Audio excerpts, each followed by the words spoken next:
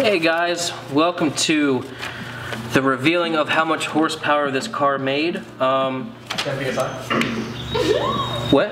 The revealing how much power this car made at 10 PSI. I note that in every discussion. Yeah, how much it made at 10 PSI. This car is capable of doing like 20, 22, 1 million, maybe even 2 million PSI. But it was tuned on 10 PSI, so keep that in mind when everyone's like, that's low ball numbers, blah, blah, blah. So, 10 PSI, and I will announce the winner. I forget the name of the winner, but I will post it at the end of when I talk about this. And when after I announce the numbers, I'm gonna be doing a petrol box unboxing if you'd like to stick around for that. And I do have a coupon code so you can get 10% off, so that's very cool. So, here is the dyno graph. So 10 PSI, it made a peak at 6,750 RPM, which is very late in the game. It made a peak horsepower of 320 horsepower, and at 5,200, not at 5,250, but at 5,200, it made a peak torque of 250 torque. So, there was actually a lot of good guesses. A lot of people guessed 320 horsepower. So I'm proud of you guys for that, but not many of you motherfuckers followed the rules and subscribed to Sicky. Only like 20 of you did, which I'm disappointed. But I am proud of the winner, who is this, sorry I forget your name, but the winner will be right here. I will send you an email if I can.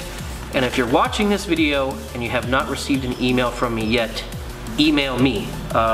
You can either send an email to me on YouTube or my actual email, poormanmods@gmail.com. So if I don't reach out to you, reach out to me and I will hook you up with that JB Tool Sales coupon. So, congratulations. And yeah, 320 horsepower, 250 foot-pounds of torque on 10 PSI, which I think is pretty good for 10 PSI. That's like 2 above the factory pressure on this. And it made 320. I think these cars dyno like, I want to say like 260-ish stock, so that's pretty good. And there's no meth, so this is just cams and single turbo and an exhaust, but actually right now the car doesn't even have an exhaust because it broke. Video on that. And now we'll get to the petrol box unboxing, if you would like to stick around for that. Coupon code right here if you want to get your own petrol box with a discount. So let me get it. Petrol box, this is my second one. And I really enjoyed it last time, so I'm excited to see what is in it this time.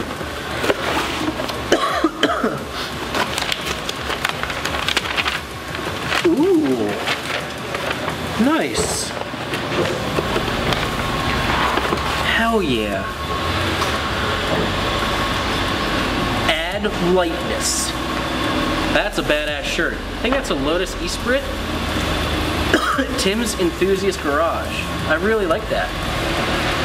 Those are definitely one of my favorite cars. That is badass. Check it out. I think that's a Lotus Esprit. Howdy. Hey. We got here Max 44 Total Fuel System Cleaner. Awesome. Never heard of Max 44, but I use fuel system cleaners all the time. I actually did a test on valve cleaners comparison. I'll have a link or thing right here where you can click and watch that if you're interested. I compared Lucas Oil. Damn, I'm getting a frog in my throat. I compared Lucas Oil, Gum Out, and B12 Chem Tool. I compared those three to see which one was better, so you can check that out. And this one, it does claim to clean valves, so I'm not sure how this one will stand up, but I'm probably gonna put this in the Supra like right now, actually. Ultra Weld Thread Locker. So this is like the blue Loctite. Super helpful. This is good for using on aluminum. So like the shifter that I installed in this car, they recommended Loctite. I would not use red Loctite on that. Use the blue Loctite. This will keep it in there, but not permanently in there. So this is good for low torque situations or aluminum or small bolts. And what the heck is this? Breakaway, the best at loosening the toughest jobs. Huh. Okay, so this is like a sample, I guess like a PB Blaster kind of thing. I'll have to use this and see how well it does. red Loctite. Well, it's not actually Loctite, it's Ultra Weld thread locker, the red stuff. This is for maybe like exhaust stuff you really don't want to come apart. I definitely use this a lot because this thing rattles pretty good and things tend to fall off. Oh snap. A 10mm socket. I found it. This is where it's been. This is where the 10mm goes. Whenever you lose a 10mm socket, it goes in the petrol box. You know how often I lose 10mm?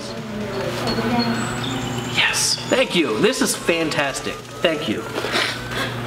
The 10mm. Ooh, look. Double bubble. My third is acting up really bad right now. Why? Double bubble. Nostalgia. Oh! This is badass. A turbo air freshener. Badass. I like that. That's definitely gonna go in the Supra. Vanilla, my favorite scent. And right now that's apple and vanilla. It's a close tie. But right now it smells like Herculiner. It could definitely use some vanilla because Herculiner does not smell that good. A petrol box magnet with a very nice looking Civic. Pumpkin 98. Subscriber ride of the month. Nice. I do like your Civic. That is very nice. Very nice, David. God, my nose and my eye and my throat. I think I'm dying over here. Welcome to the scene, an introduction to the Volkswagen lifestyle. Definitely not for me. Cool that it's in there. A lot of people like this, but the V-dub lifestyle is not for me. Never been a fan. So this is a pretty cool petrol box this month. I'm definitely digging the shirt. That's my favorite part. If you want your own petrol box with a discount, I'll have a coupon code right here. You can get yours. And once again, thanks for everyone who participated in the horsepower giveaway. Congratulations on the winner. I'll have your name right here again. Hit me up if I haven't hit you up already. And I will see you guys next time. Thanks.